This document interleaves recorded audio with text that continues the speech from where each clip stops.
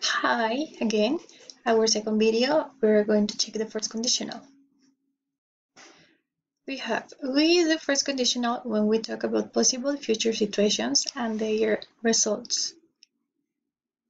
It's a high chance to happen, but it's not 100% true. And we have an example. If I study, I will pass my exams. Okay, now let's analyze the structure.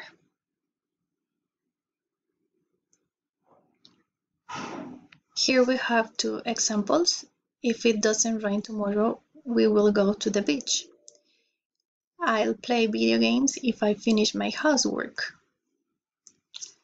Okay, in these two examples, I highlighted with red the verbs, so you can identify the tenses. I know that you can because you are very intelligent. Now let's analyze the structure. So we're going to write a first conditional sentence starting with if. Then we're going to have the subject, our verb in the present simple form, our complement, the comma, the subject again. Now we are going to use will or want. And you know that after this auxiliary verb, we need the verb in the base form. And then we are going to have our complement, as we have it here in the two examples. Just remember that with the first conditional, it's a possibility. We are talking about future possibilities. So it's not 100% sure it's going to happen. It's just a prediction. Now that we have checked the usage and the structure, we can do an exercise. And it says complete with the correct form of the verb.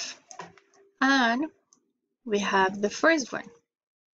In the first sentence, we are starting with if with the condition. So in the first part, we are going to use the present simple.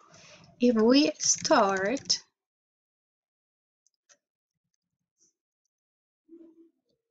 start talking, the boss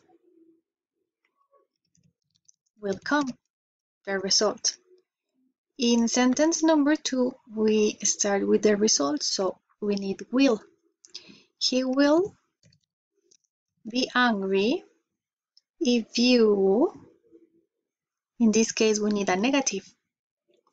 If we use a negative form in the present simple, we need the auxiliary verb don't or doesn't.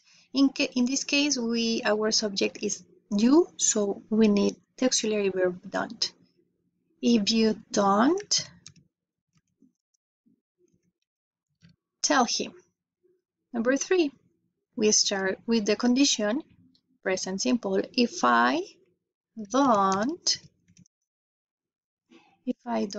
write it down, the result, I will, negative, sorry, I won't